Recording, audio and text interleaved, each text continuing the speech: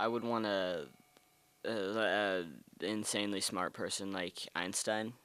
I would want a genius because I just want to think what they're thinking, be in their mind state, see how they operate as their brain function. I think that would be so cool because the Einstein was so caught up in his thoughts that he would be walking home and pass his house. He wouldn't be able to find his house from the others. They literally had to paint his door red so he wouldn't miss it.